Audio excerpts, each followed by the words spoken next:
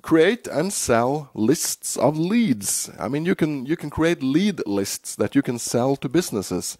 Let's just take one example. I'm in the market for a greenhouse right now, and you could just drive around town and photograph people that have greenhouses and take down their addresses, make a list. Maybe there's, in Oslo, there might be 5,000 greenhouses. I don't know. There's a number of greenhouses. And you can make a list. You can maybe identify 1,000 of them, 2,000 of them, or whatever, and make a digital list of that.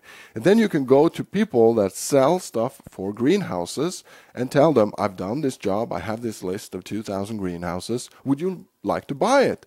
And they could buy it to send out maybe one pamphlet, or they could buy the list outright. I mean, you can sell the usage for the list one time, or you can sell the list outright, maybe for many dollars each.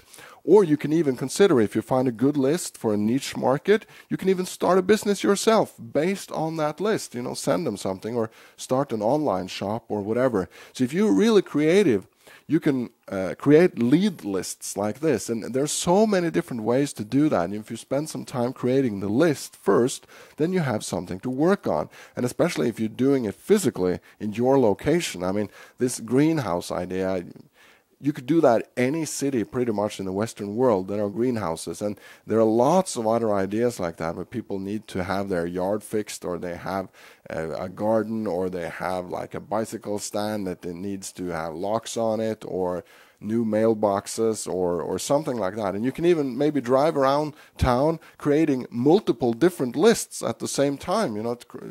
Just drive around with your a digital camera and create 15 different lists, and then start selling the list and developing the list, and be a list creator. It costs nothing. All you need is a laptop and a digital camera. And do it ethically, though. Don't expose people's private details and all that. And be careful. Read up online on how to do stuff like this ethically. But it's a way to create a very low-cost business, and you can create and sell lists. More ideas like this on workone.com.